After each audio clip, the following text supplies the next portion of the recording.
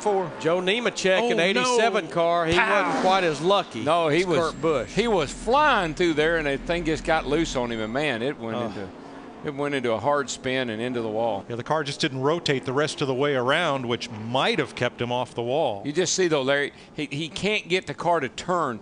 Right in there's a kind of a turning point, and if you get past that, then you're in the loose stuff, and you get to the back end comes around. Yeah, definitely hurts. I mean, this is we have a few good race cars put together, but that was the last thing I ever expected. I mean, it's slick out there.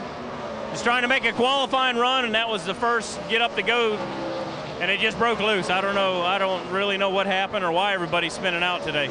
Oh, pow! Bad news for the Tommy Baldwin team as Casey Mears takes it hard into the wall. See what happened? Oh, man, he got loose way back in the middle of that corner and hits the end of that wall right there. That's a hard lick. What I'm telling you, Larry, these speeds. And I think that's one of the things that's getting these guys in trouble. Did he hit the wall? Kyle Busch? I think he did. Smacked it. I saw a bunch of debris look like flying off the right side of the car. Spoiler looks okay. So he was coming to green for his mock qualifying run. Let's see what happens to this bad boy. Whoa, it just took off up the hill and wouldn't turn. Red lights flashing because Marcus Ambrose has killed the right side of his car up in turn number 4.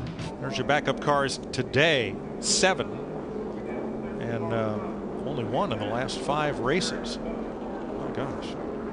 And here are the Darlington stripes today.